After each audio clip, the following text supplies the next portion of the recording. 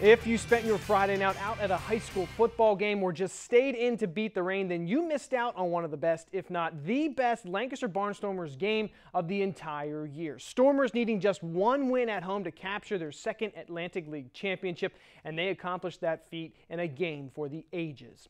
In 2006, when Lancaster won their first title, it was a sweep of the Bridgeport Bluefish, so similarities there. But the Skeeters not making it easy, game all tied at 4 in the 8th inning. Delwyn Young changes that with one swing at the bat, blasts that pitch over the left field wall. He had 2 of them in the game, and that puts Sugar Land ahead 5-4 with time running out on the Stormers. But so many people stepping up for Lancaster. Here's Yusuke Kajimoto smacking a funky ball out to shortstop, not handled.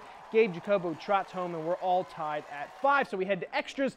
Lancaster again trailing 7-5 in the bottom of the 12th, but more timely hitting from the Stormers. Greg Golson crushes one deep off the right center field wall. 2-run score, and we are tied at 7, which sets up this in the bottom of the 13th. Gabe Jacobo, already with a 3-run blast in the game, hits the walk-off solo home run out to center field. Crowd sticking it out despite the heavy rain. They're going crazy. That's your ball game. 8-7 Lancaster. They are your 2014 Atlantic League champions, and what a way to end the 10th anniversary season.